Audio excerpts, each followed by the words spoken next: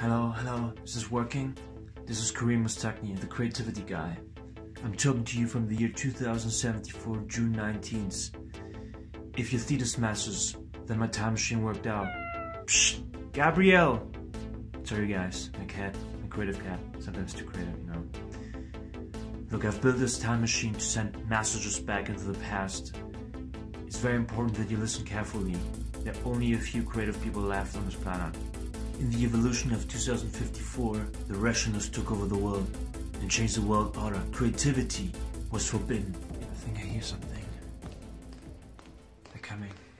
The rationalists. Okay, let's wrap it up here. Your imagination resource is your most important resource that you have. Find it, discover it, and protect it. I'm gonna roll now a clip from me from the past where I was even a bigger hipster than I am now, explaining creativity more from a science perspective. Okay guys? Practice your creativity, expand your imagination, that's all we have.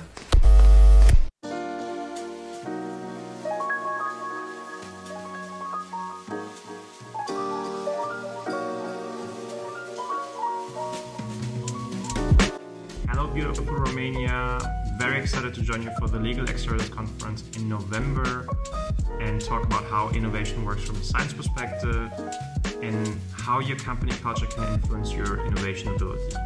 So my name is Karim Mustaghni, I'm one of the two founders of culturedesign.org. We help organizations design more innovative company cultures, brands and businesses. I've been a startup founder or in the startup scene for the past 15 years.